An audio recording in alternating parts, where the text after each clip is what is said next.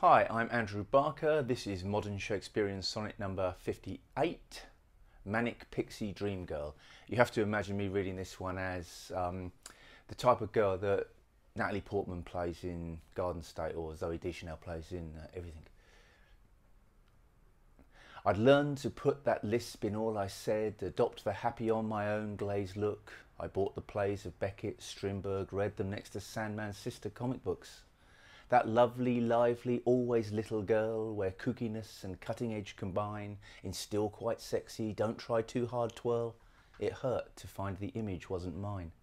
Is Hollywood constructed as a type for writers selling stories to the crowd, where boys will like her, boys who need to wipe away the fact the future has them cowed?